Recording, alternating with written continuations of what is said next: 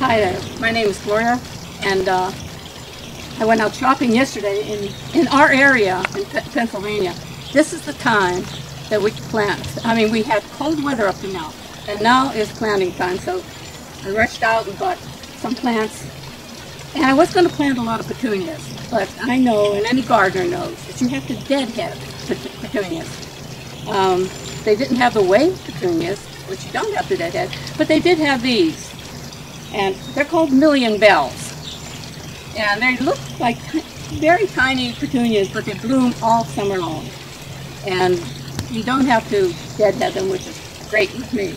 And I bought the pink ones, and the melon colored ones, and these are called lobelia. These are going to be put in a sunny location on either side of our garage door in a planter. I also bought something for shade, because we have shade in front of our house. And this is called a Sedona Color Blaze Lobelia. And this is a begonia.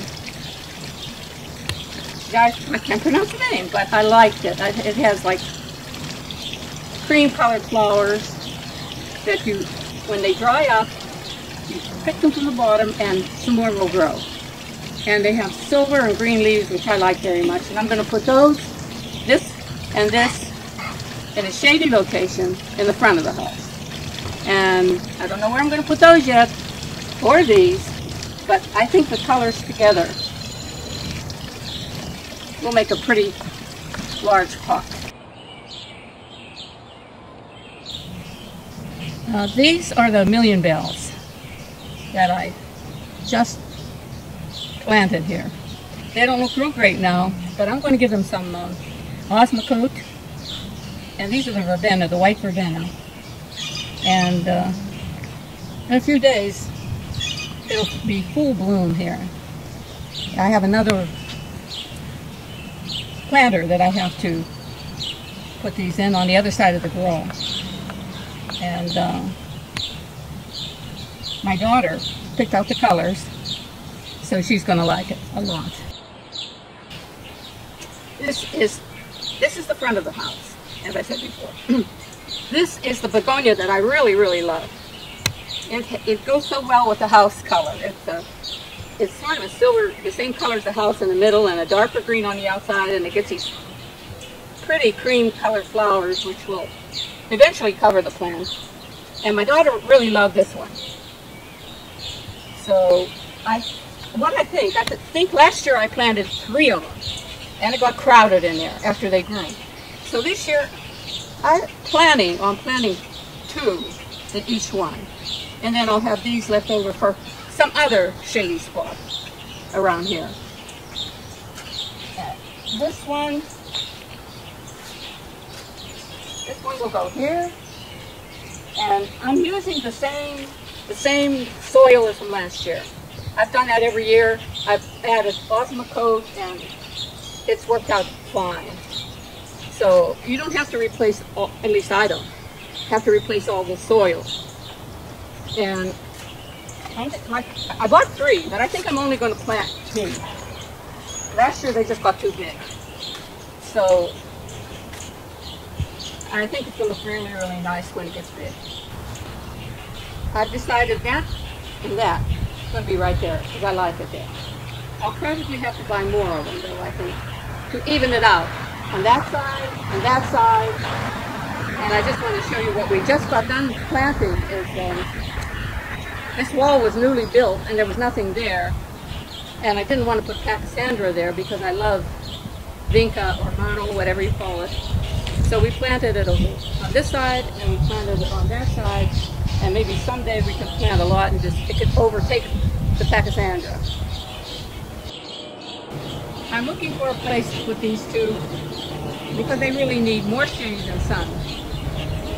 And I think I'm going to put this one right over here.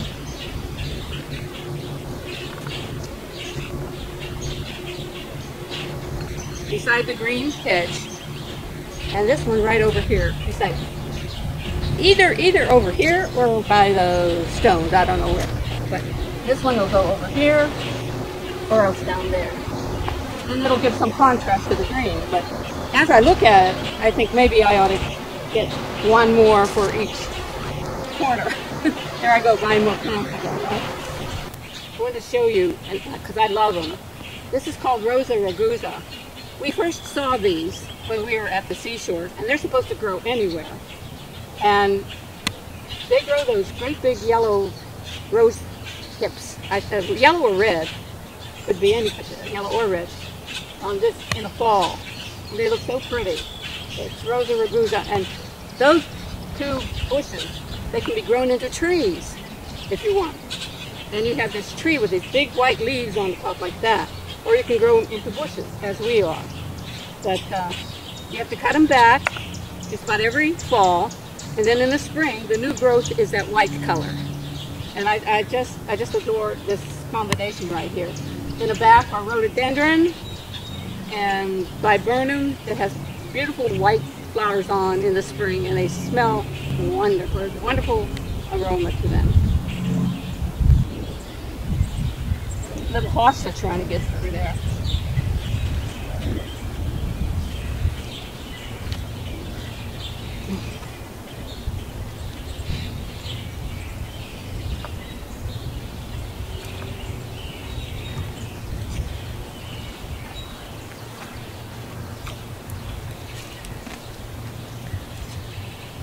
Some kind of trees.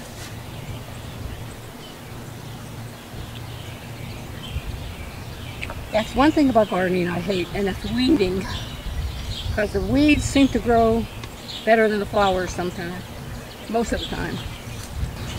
Hi again. I have bountiful weeds in my hand, and there's plenty more where this came from. All over there. And you're welcome to come and help me weed if you want to. We live in Pennsylvania, and it's beautiful here, except that it's roasting hot. This is my husband Mila, and we're going to go in and get a nice big tall glass of ice water, and happy planting.